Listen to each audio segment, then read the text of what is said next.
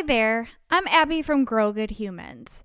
Today, I will be showing you how to take an ordinary paper grocery bag and transform it into a work of art inspired by ancient cave paintings. Let's get started.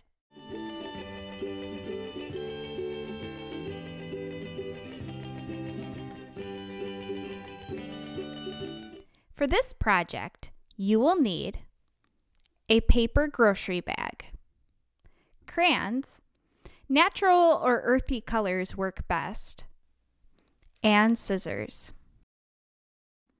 To begin, cut along the seams of your paper bag to create a large rectangle.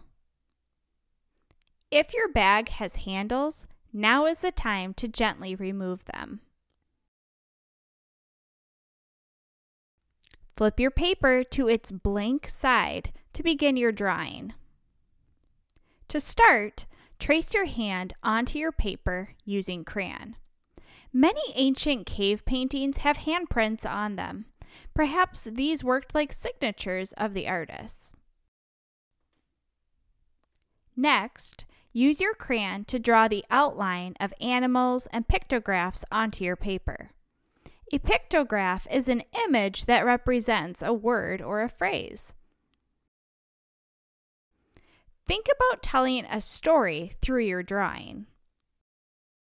For example, I think my drawing tells the story of a man keeping warm by a fire. When a horse crossed his path, the horse was being chased by hunters, but this man rescued it. Finally, use your crayons to add dimension and detail to your work.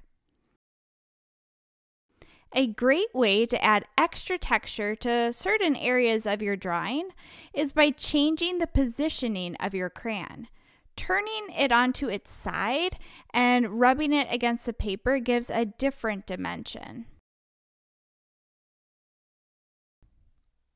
What story will your drawing tell?